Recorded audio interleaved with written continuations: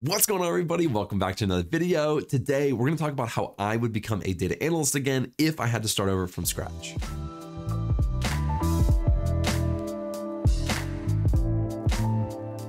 I've been thinking about this a lot recently because things have changed since I became a data analyst 6 or 7 years ago, right? The job market's different, the tech stacks are different, and a lot of people ask me every single day, hey, how do I become a data analyst? And so I want to give a good perspective of from today, if I had to completely start over, exactly how I would do that again. Now in this scenario, it's almost like I had amnesia. I completely forgot everything I know. The only thing that was left in my memory is that I really want to be a data analyst. That's all I have left. So my sole purpose right now is just to land a job in data analytics, and I'm starting from scratch. Nobody knows who I am. Nobody knows who Alex Freeberg is or Alex the Analyst. I'm just some person, right, who wants to be a data analyst. And I'm going to tell you how I would do that as quickly as possible. So let's start from the very beginning. Remember, Amnesia Alex doesn't remember anything except that he wants to become a data analyst. He doesn't even know what a data analyst does. So the first thing that I would do, the very first step, is just research what a data analyst does. And this part just takes like a couple days, right? You're just figuring out what they do, figuring out what kind of things you might be interested in. And then I would determine what kind of data analyst do I want to be. Do I want to focus on healthcare? Because healthcare uses different tools than something like financial analyst or a marketing analyst or just a broad general data analyst, which would learn kind of the tools that I usually talk about on the channel. So I would try to figure that out. And then I would try to research what skills to learn exactly for that position. But for this example, for this scenario, I'm just trying to become a general data analyst where I could get hired at any company. So that's the first thing that I would do. The second thing that I would do is then start learning the skills, because you cannot become a data analyst with none of the data analyst skills. It's just not possible. Now, I've talked on my channel a lot about what skills you need to learn: SQL, Excel, Tableau, Power BI, Python. Then there's a ton of others. You could do R, AWS, Azure, Looker, and a ton of others. But Amnesia Alex wants to get a job as quickly as possible. So I'm not going to recommend he learns all of those skills. I'm going to recommend that he only learns 3.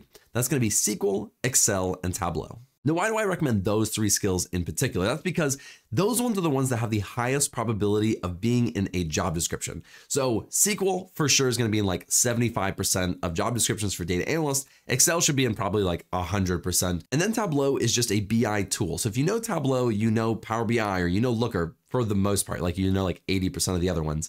And so if you learn a BI tool, you usually know the other ones. And so just learning a BI tool, you can switch Tableau for Power BI or a lot of other tools, but I recommend Tableau just because it is a popular tool that a lot of companies use.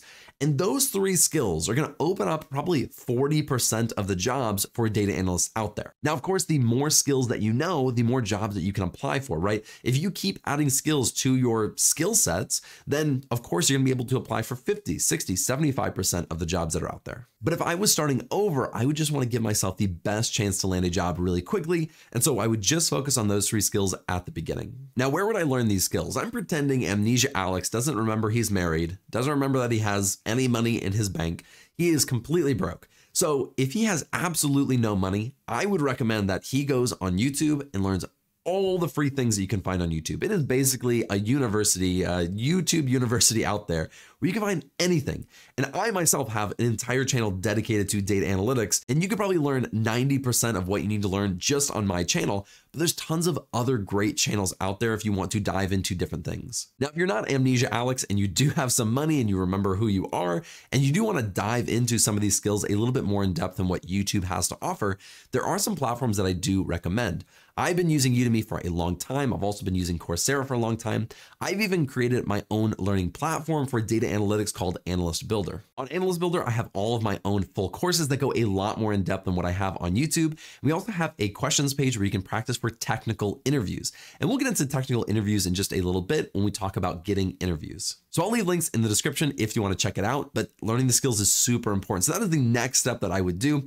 And honestly, I think that I could learn SQL, Excel, and Tableau within 2 months. So that's kind of assuming that I don't have a job. Amnesia Alex doesn't have any work to do. He's only dedicating just to those skills. I think 2 months is plenty of time to really know those skills well, enough to land an entry-level job. Now, if I, as Amnesia Alex, would start applying for jobs right now, all my resume would have is Excel, Tableau, and SQL. That's one of the worst resumes I've ever seen. So what Amnesia Alex is going to do, or I am going to do, is I'm going to build projects and build a portfolio. When you're learning the skills, you should be building projects with them so you really solidify those skills. So the projects are just kind of complementary to learning the skills.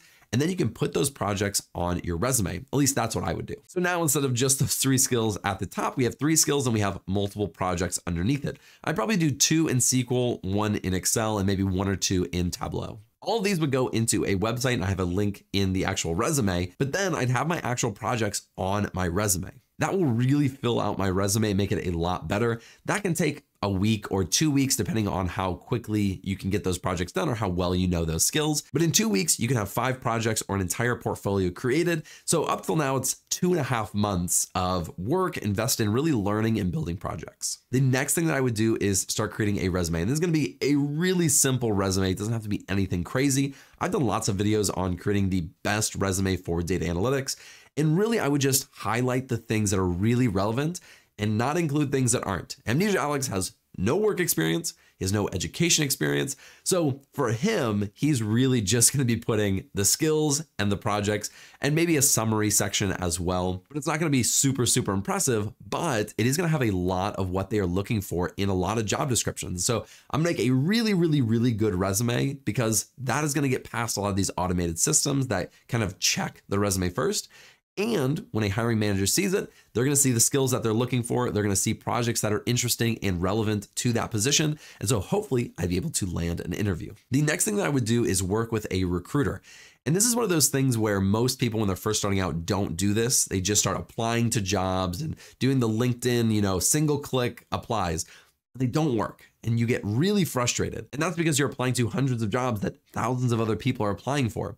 But recruiters are really great because they have a connection with the company. So I would work with a recruiter or as many recruiters as I possibly could. Believe it or not, there was a time where I had no experience. And this was just 6 or 7 years ago. And I was working with 6 or 7 recruiters at a time, just juggling them, kept messaging them and asking them and emailing them. Hey, do you guys have anything? Messaging them on LinkedIn, reaching out to them, cold calling.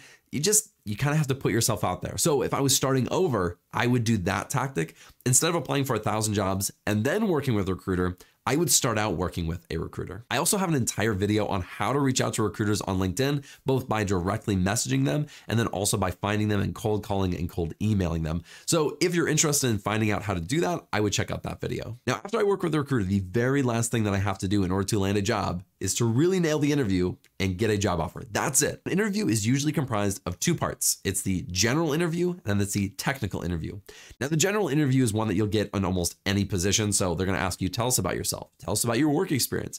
Tell us why you want this position and what you know about the company, these types of things. So you can just get ready for those by researching the company, researching what they do, and getting ready for that interview. The next part is a technical interview. And you're going to get this in probably 75% plus of the interviews that you have if it is a more technical role. Typically, it's either in SQL or Python. Just in general, it's usually SQL. Like 95% of the technical interviews that I had over my entire career have been in SQL. So you really want to nail that technical interview to show that you know the skill well. And that's why we created Analyst Builder, like I was talking about a little bit ago. We have that whole section where it's just practicing for technical interviews in either Python, MySQL, PostgreSQL, Microsoft SQL Server. It is super awesome just for that. And so I'd really want to prepare for my interview. I just practice, telling about myself, practice for the technical interviews. I would nail the interview and I would accept the job position. Now, that's usually the longest process, working with a recruiter and landing a job, because all the learning up till then is all self-paced. You can do that all yourself for free or for very little money. And then working with a recruiter and then actually landing a job, that can take anywhere from 3 months all the way up to a year. And so in the shortest amount of time possible, if I really streamlined this and I really worked hard at learning those skills, working with a recruiter nonstop, I made it my job, I think it'd be very possible to do that within 6 months. It's a really optimistic time frame because 6 months to completely change your career is pretty quick, but I definitely think it's possible. If I was starting over today, I definitely think I could do it. Of course, there are outside factors like the job market, if hiring is really slow, or where I live or things like that. But in general, I definitely think I could do it within 6 months. Now, to some of you, that may seem like a really long time, but to put it in perspective, you're going to have this job for the next 20, 30, 40, 50 years, and you're going to learn new skills and you'll get promotions. And maybe maybe you could transition into data science or data engineering or any other number of jobs that are related to data analytics. So that is the exact path that Amnesia Alex would take in order to become a data analyst as quickly as possible. Now, if I had a little bit more time, I didn't need a job, I had more time to spend, I would definitely be learning something like a cloud platform, and then I would be learning some AI as well to work with those tools. Now, I didn't mention AI as a must know, because even now, even today in the end of 2023 or early 2024, depending on when I post this, even today, those tools are not crazy integrated. You don't have to know them.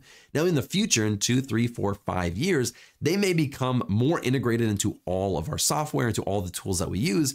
Then it would become more of a requirement to know those things. So that is exactly what I would do. If you haven't already, be sure to check out Analyst Builder. I am incredibly proud of it. It is one of the best platforms out there for learning data analytics. If you like this video, be sure to like and subscribe below. I will see you in the next video.